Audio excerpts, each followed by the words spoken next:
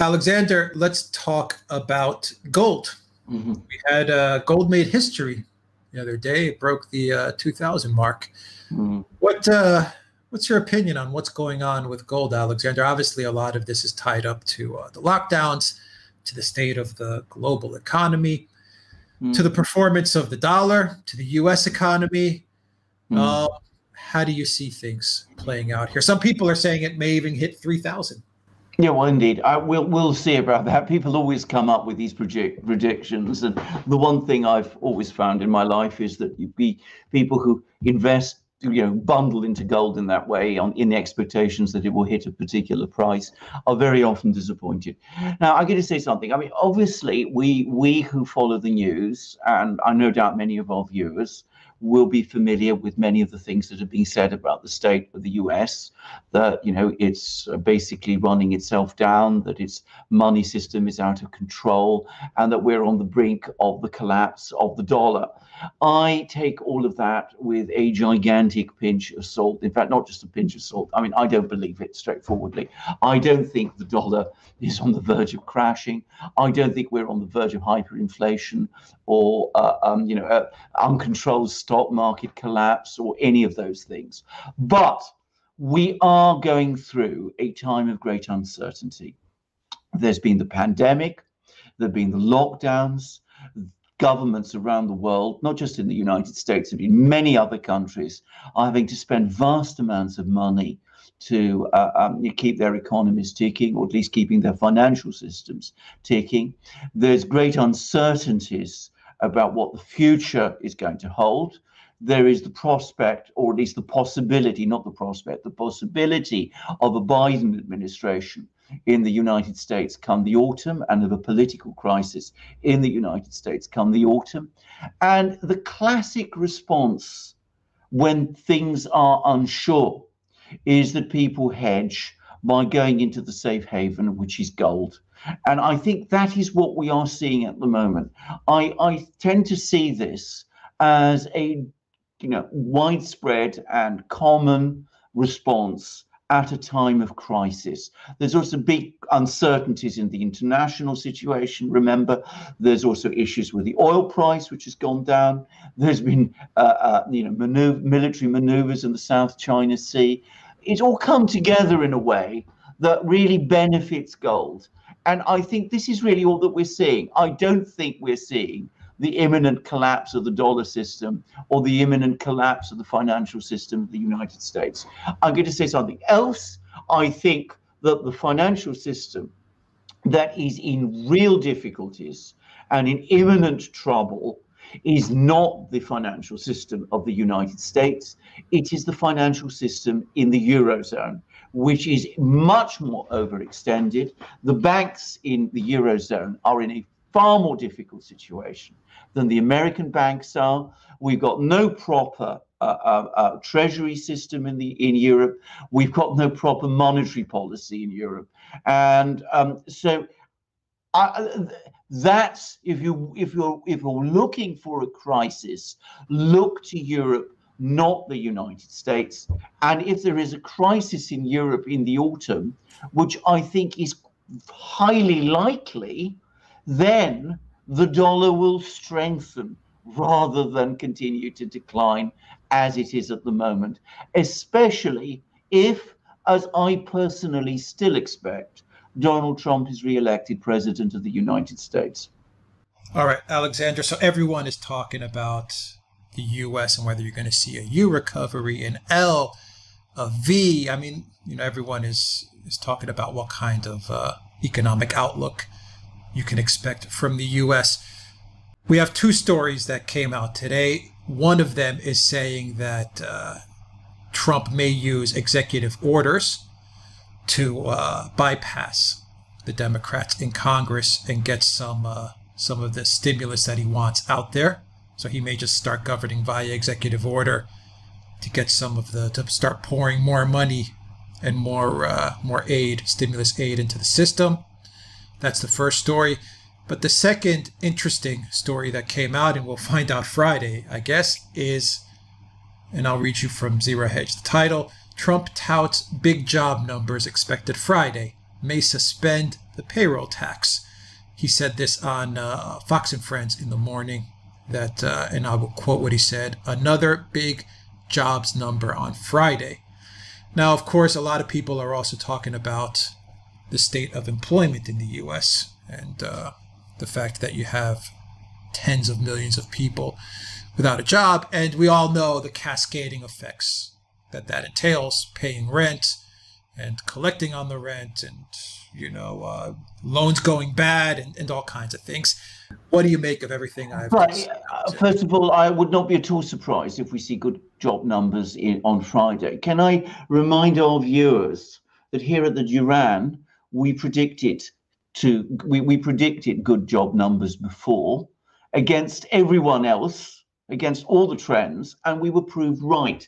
One of the great problems, and I'm not in any way minimizing or underestimating the hardship many people in the United States are experiencing at this time, which, by the way, hardship is also being experienced in other countries too. In Britain, where I live, there is terrible hardship being experienced by lots of people. But one of the problems is that you get figures that are published by various agencies, which quite clearly are serving particular political agendas. To put it simply, want to see a Biden presidency and are intent on making things appear worse than they are.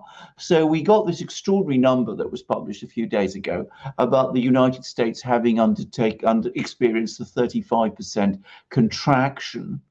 In fact, that contraction in the United States is smaller significantly than the one in Europe.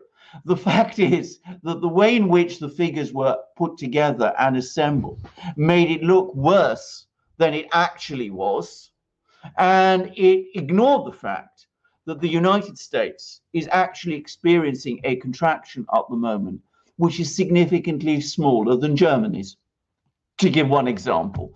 So not only are we seeing, I think, a smaller real contraction than some of these figures that are suggesting, but I think that we are actually seeing a recovery in the economy as the various lockdowns that have happened around the United States have eased. And of course, there's been reimpositions of lockdowns in some places, but overall, I think we're looking at a story of American economic resilience in the face of this crisis.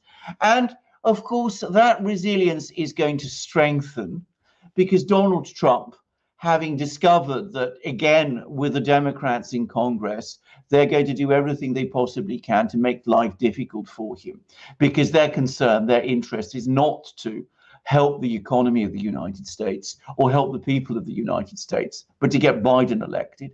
He's going to do what perhaps what is the right thing for him to do in this situation, which is to start sending money into the economy through executive orders. And so he should.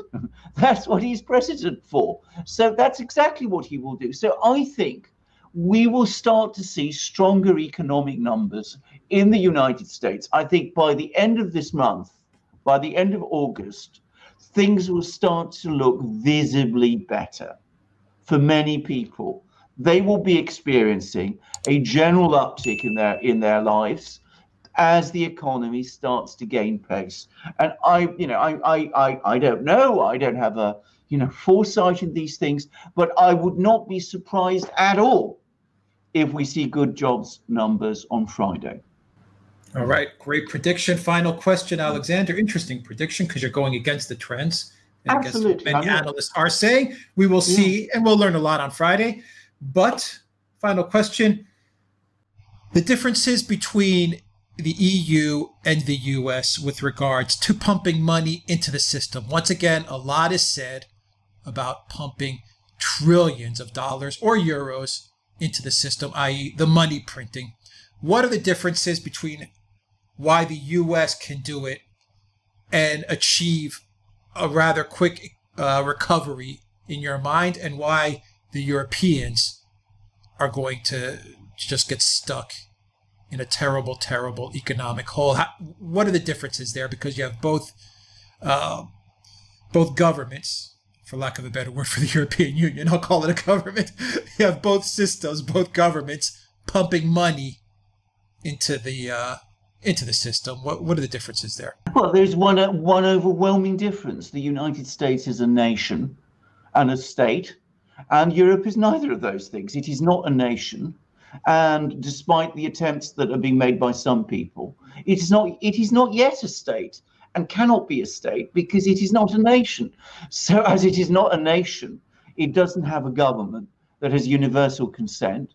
And the result is that its entire economic and monetary system is a hodgepodge of different treaties, different agreements, different things hammered out, by Merkel and all her cronies in various meetings. And none of them ultimately addresses the real problem. Because for the Europeans, the priority is not the European economy. It's not the everyday lives of the people of the Union. It is to keep this grotesque creation that they have, the Eurozone, the currency, the whole apparatus of the European Union. Their priority is just to keep that going.